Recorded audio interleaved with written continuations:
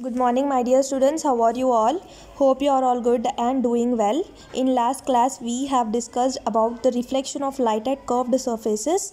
So, from Monday onwards, we will continue the regular classes. Before that, today I am going to send you the PDFs in your groups.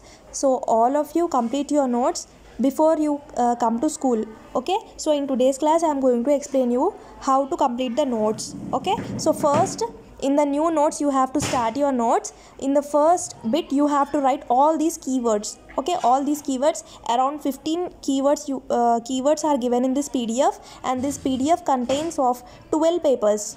Okay, 12 papers PDF is there. You have to complete your notes before you come to the school, otherwise I am not going to award you the marks for the FA1.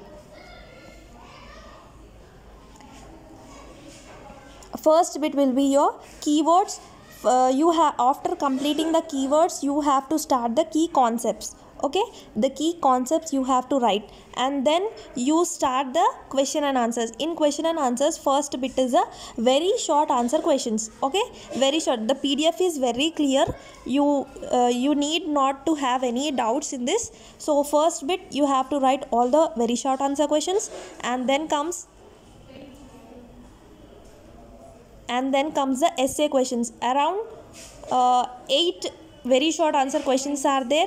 In this essay questions, you have to start. In essay questions all we have problem type questions, and this is the major differences between the concave and convex mirrors. You have to write each and every question. You don't skip any of the question, please, because it's somewhat lengthy for you to write, but these diagrams are also very important.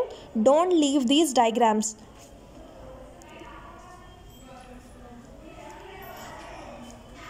It will be very soon completed. If you write, please complete the notes and send me in the group. And 10th class students are not responding. Please respond in the group.